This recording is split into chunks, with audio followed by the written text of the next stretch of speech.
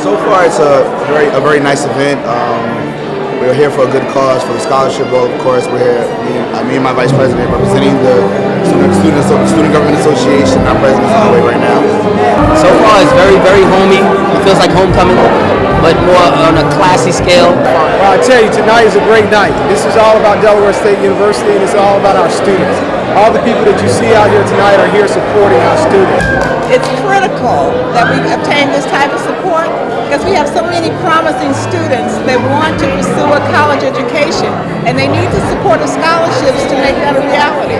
I donate money to the college because I think it's really important that once we graduate, we give back. It's very important to provide for the Delaware State University Scholarship Fund simply because it gives the students a chance to alleviate all their stress and a chance for them to really focus on their studies. It was really nice. The food was good. The music was nice. I had a good time.